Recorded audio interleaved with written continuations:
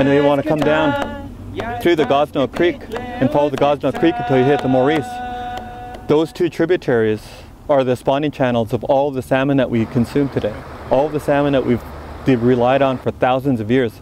The salmon that sustains ourselves and our culture is under threat because need to understand that it's not just about the land getting polluted and the traditional foods, it's also about people's health. And once you get dinged by these chemical illnesses that are rampant with oil exposure, especially with tar sands. Tar sands are concentrated in the heavy hydrocarbons that cause long-term harm. It's not something that you heal 100% from. It dings you for the rest of your life. In South Korea, the University of South Korea, Seoul, in Seoul, determined that children just breathing oil vapors over a long enough period of time can damage DNA. I want them to hear local people that live here. This matters to us, right? Like, I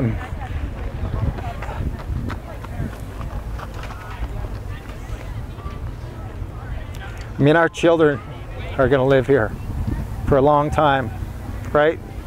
What are we going to leave them with? This is our home that we are preparing our children to, you know, for their future. And what future is it going to be for our children if it's totally destroyed? What are you leaving behind? Do you really give a shit what happens when you're gone? If you do, you'll be looking to make sure that you leave a better place for your children than what you've grown up in. And that's what I want you to stop and think about. What I'm finding in British Columbia is that people are really starting to really concerned about the costs. They're thinking that the costs here in British Columbia hugely outweigh the promised benefits. They're not seeing this sort of rainbow with pot of gold at the end that the pipeline people are promising. Their plan is okay. It's bullshit. It's not okay. The pipeline is not okay. Poison oil running across this country and rupturing into the creeks that run into the tributaries, that run into this river, that runs into the ocean, they'll be destroyed forever. In Prince William Sound, Alaska, where the Exxon Valdez spilled, we are still waiting 23 years later for our herring stocks to recover to the pre-spill numbers. Our herring fisheries are closed indefinitely until stocks recover.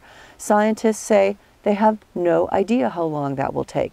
Scientists have really not studied oil spills comprehensively over the long term. So these are questions that we're putting decades on the answer and then a big question mark. You can't replace it when it's gone. Like, once, you know, it's like, this project I see is one of those ones that's, it's a turning point that if it was approved, you would change this area forever. It would never be the same. You'd lose those cultures. They would be history.